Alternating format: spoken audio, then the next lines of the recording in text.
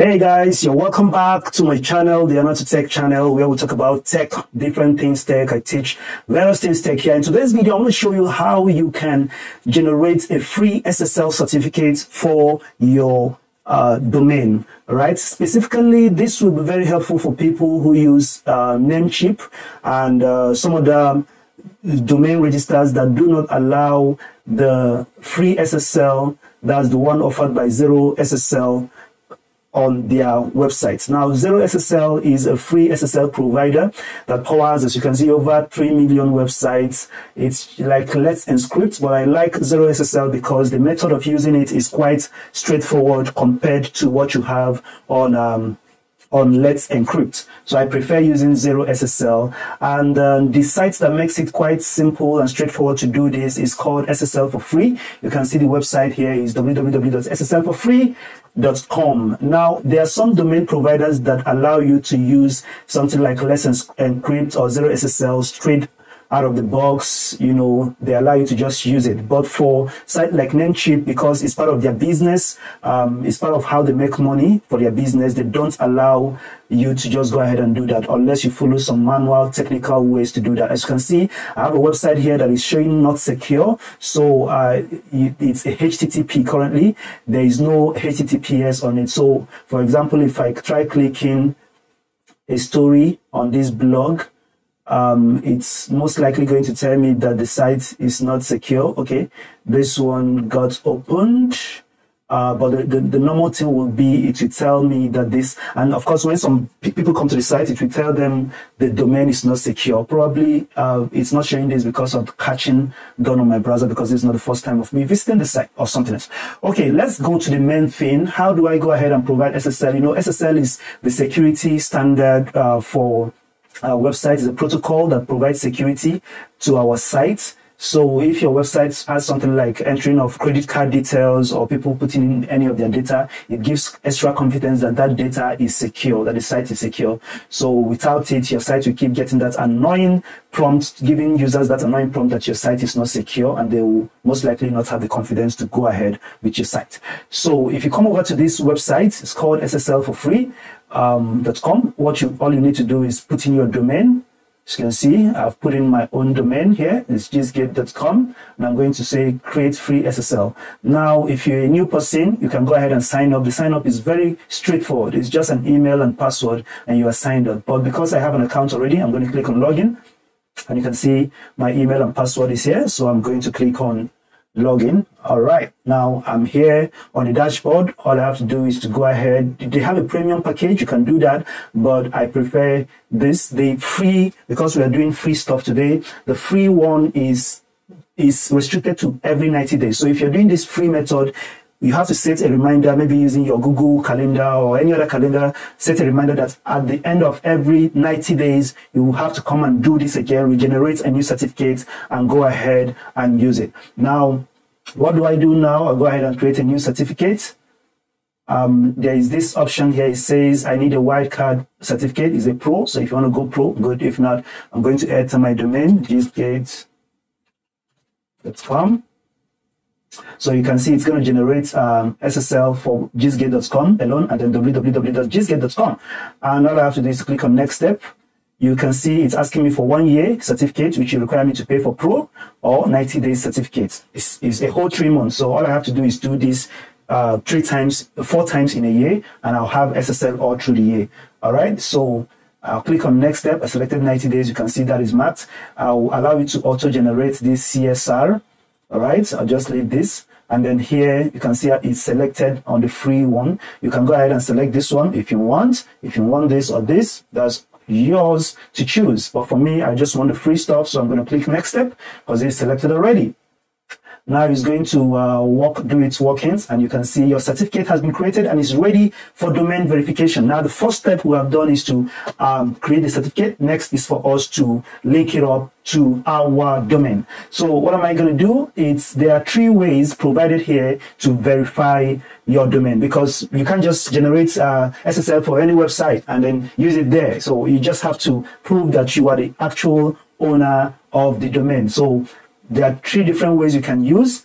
You can use email verification. You can use DNS CNAME. You can use HTTP file upload. The best, you can also look at here. You can click on this. You see, if you do this, they've made these things quite simple. There's instructions on how to do this. There are instructions on how to do this. So for me, I preferred one of email verification because all I have to do is just go to my cPanel, go to the emails, go to my emails, and then use one of the emails I have generated from my account and use it to verify this. Of course, if you know how cPanel works, you know that on your cPanel, if you own the domain, you log into your cPanel, you'll see that under your cPanel, you will have, for Namecheap at least, all right, and also for most the domain name providers I know, they have free email accounts. All right, like here you can see I have an email account. So if I click on email accounts, I have various emails I've created previously. If you don't have, just click on this create and follow the prompts to create an email and a password. It's quite straightforward. If you have any issues, you can of course chat the Namecheap or your domain provider's customer service to put you through. But the main thing is I have my emails. I have admin@gsgate.com. So I want to use that. So I'm just going to copy this and I'm going to go over back to here, and I want to use email verification. So I'm just going to click here. So when I click it, there are actually options already available. All right. So you can see it's kind of generated various options, which are usually the admin emails that you will find in any domain. So we have admin@gsgate.com. I have administrator, hostmaster. If you don't have any of this, let's say your domain is at google.com. So, and it's asking you for admin@google.com and you don't have it. All you have to do is just go back to your cPanel and create that email address, then come back here and continue. So I'm going to go ahead with this admin@gsgate.com because it's already existing. It says after selecting an email, click next step. So all I'm going to do is click on next step. And it says gsgate.com email verification. To start, click verify domain. It says verification method. Congratulations, your SSL certification is en route. However, you need to verify ownership of your domain before installing your certificate. Please follow the steps below. So I'm going to click verify. Just allow it to load. Now you can see it says an email with a verification link has been sent for each of the domains in your certificate. So what do I need to do? I have to go back to my cPanel and then I'll go to my inbox. So I'm going to do check mail from my cPanel, and then it's going to open me to my webmail login.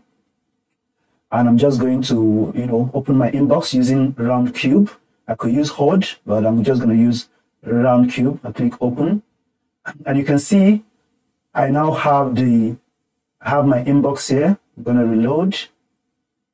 You can see here I've done this before. These are previous emails from Zero SSL, and you can see after reloading a couple of times by clicking the inbox a couple of times, I have my email verified domains here. So I'm going to open that email. It says we have received a request to issue SSL certificate to the following domains.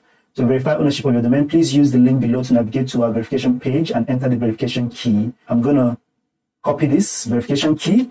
All right. So I can click on this, go to verify page. I'll right click and open it in a new page.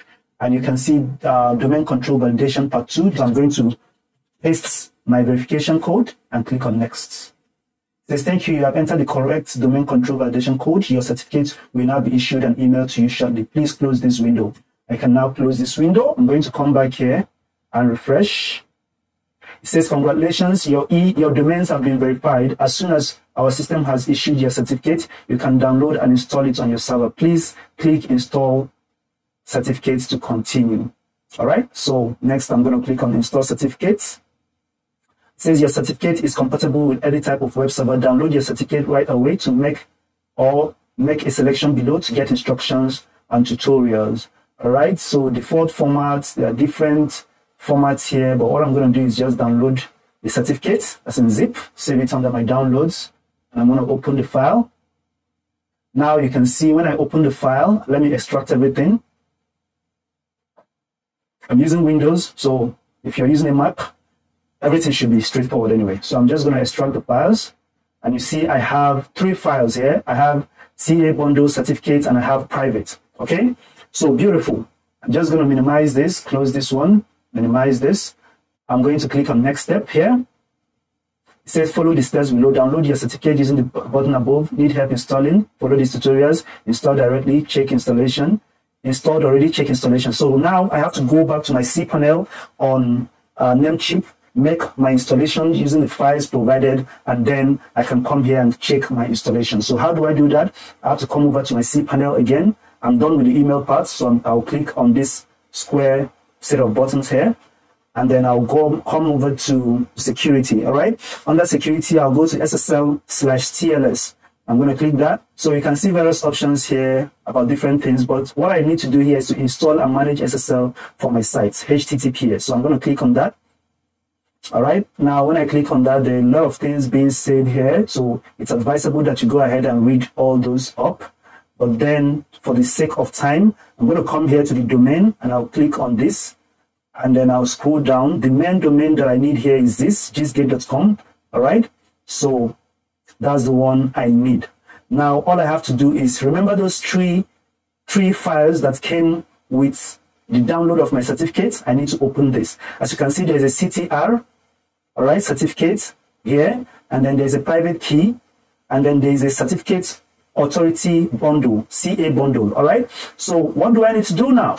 I click in my certificates, CRT space, and I'll come over to here. This is the certificates. I need to right click this, and I'm going to use open with,